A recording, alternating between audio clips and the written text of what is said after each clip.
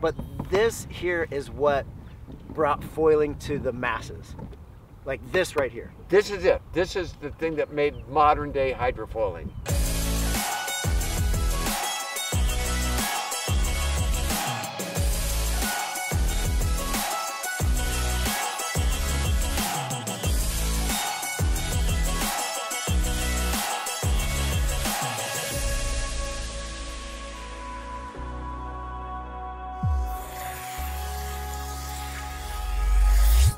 Alexa, open Paragon.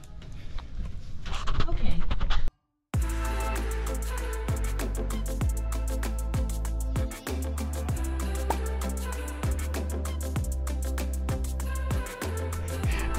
Yeah, that just happened. Touchless boat covers, what?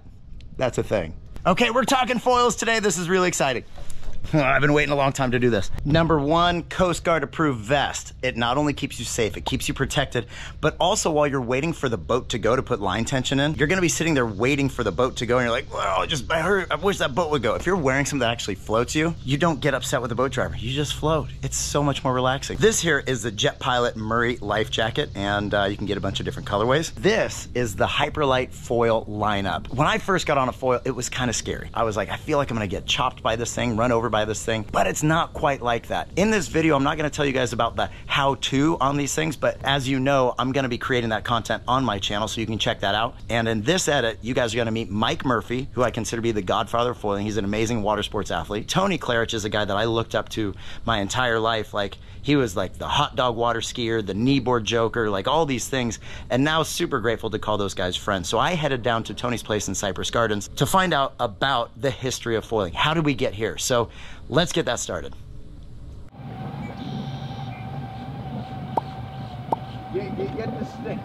People think we're crazy here in Florida because we have alligators. Well, it's not that big of a deal. But when you see one like right there next to the dock, you're like, I'll start out there. All right, now we're gonna sit ski seat. What's it called?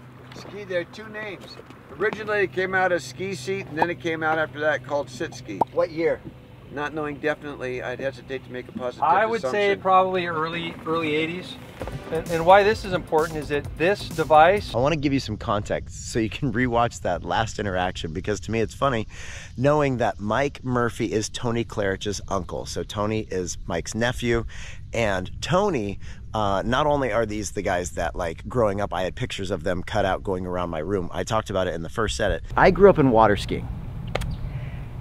And if you've heard of Tony Klarich and Mike Murphy, these are the guys. I would take Water Ski Magazine and an X-Acto knife and I would cut out the athletes.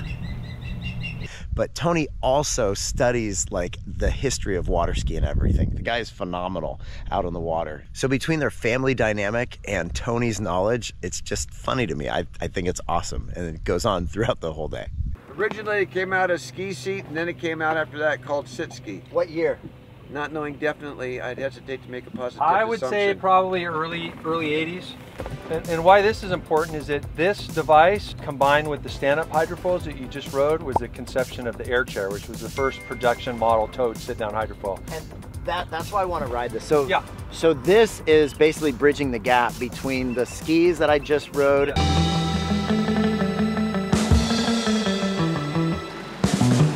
And then the air chair. Yes. So Mike, you said you just squeeze these together because this, when you put the foil under this, it kept hitting you up in the undercarriage. Daddy. This is very technologically advanced. Check this out. You sit and twist. Twist the seat.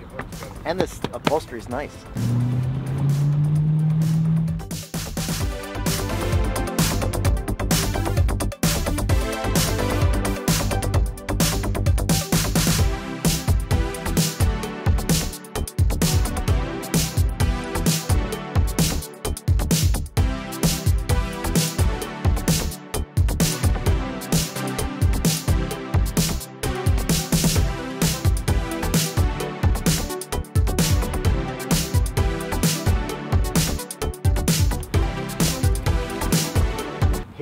Here's what's cool about this. Cypress Garden skis, the Acapulco's, Cypress Garden is right there.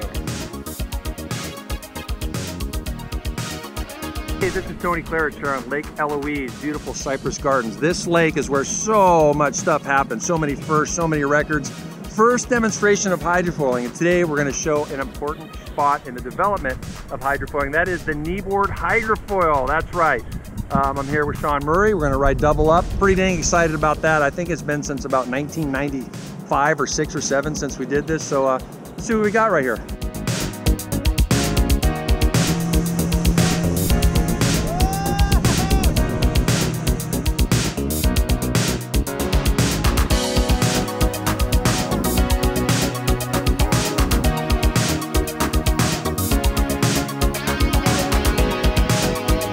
I'm on some old Cypress Garden skis.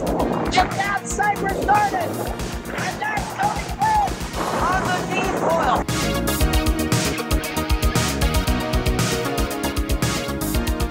This is the original. Is this the first gen air chair? Yes. This is the first one? Yes. Okay.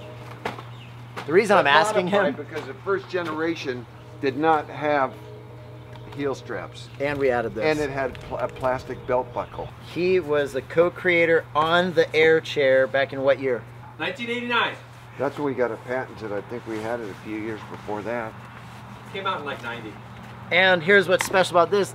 This is mine and my buddy Jeff Danielson's. Our family co-owned this because back in the day, this was a spendy little item, you know, much more than normal. We're like, let's split it. Like and $1,000. He's had it. I got my hands back on it. I have not ridden this since it was in St. Louis, where I grew up on Lake St. Louis. And I'm gonna take this thing out and see if I can ride it. It's been probably close to 30 years. Mike is going to ride this. This is crazy. This is the future. This is the Sky Ski, Actually, carbon fiber, long mast. Actually, it's very old. It's very old. It's a lot newer than this. Oh, compared to this.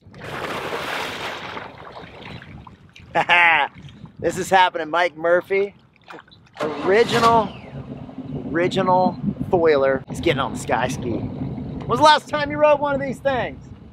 I rode this a couple months ago. When was the first time you rode one of these things? Probably about 86. Stand up 66. Stand up 66. So first foil you ever stood on. 57 years ago. That's awesome.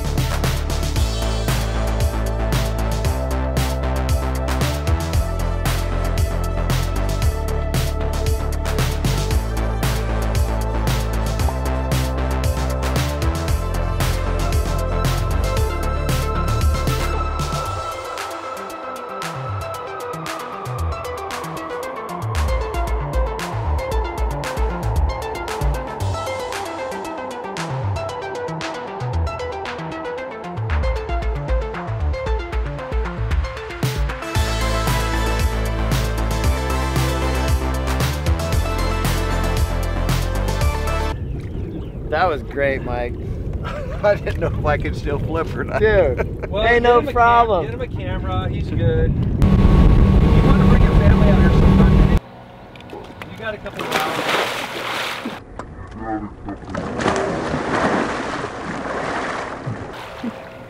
So I'm just gonna start in the water. It's been like 30 years, man.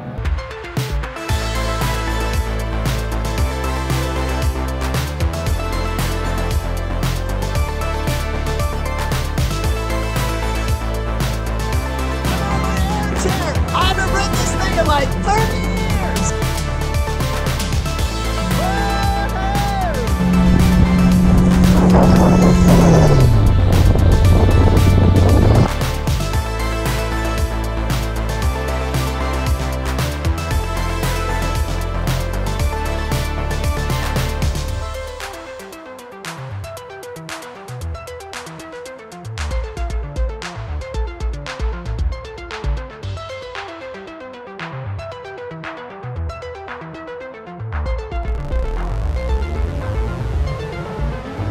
There was a little bit of me that when I was starting, I was like, maybe I'll flip it. And I thought, I'm gonna break my chest This is the original. You see here, it's not even streamlined. This is nothing streamlined. That the wing is on the back wing. We didn't know it should be turned over the other direction because you constantly going up and down. You were doing that. That's because these wings were neutral to the other. Nothing for it to lean against. Try the other one and you'll see it's totally different. But just to be able to clear wakes like you were doing out there, it's unbelievable on this. But the difference between the skis that I rode first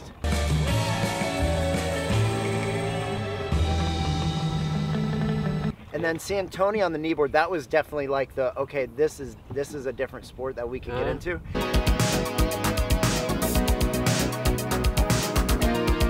But this here is what brought foiling to the masses.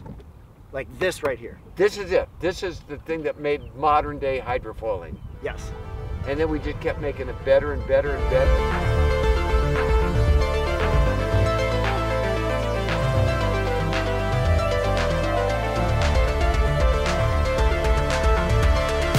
I'm on the new one.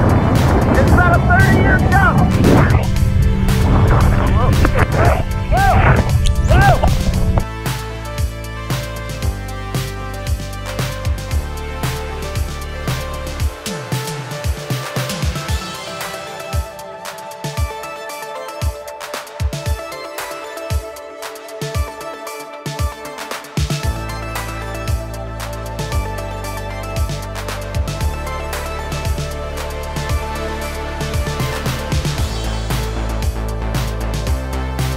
What happened? Launch! It launches.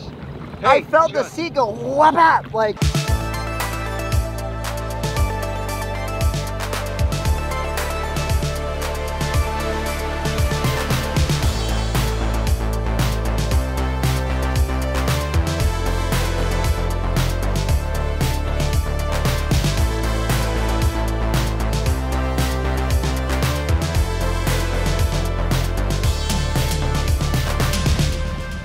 Using that one. The future is now. So we've just gone from the first foils that were ever ridden on skis from way more than 50 years ago through a couple different iterations to what we have now. I've got the HYPERLITE Magic Carpet carbon fiber on the shuttle board, and like Murph and I, we're gonna go out for a little bit of a foil. Foiling is super fun. Like, it just opens up a whole different ball game of all the different places that you can go behind the boat. I tell everybody it's the second best thing there is, and they always say, what's the first? And I say ice cream, man, hands down. Favorite flavor? Yeah, Rocky Road. Oh, nice. Or chocolate marshmallows, even better.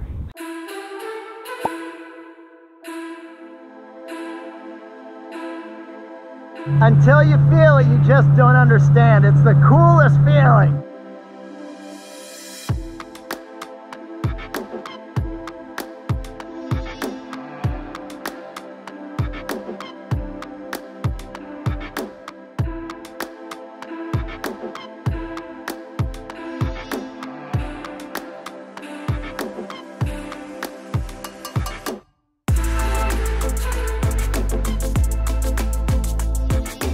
How about that?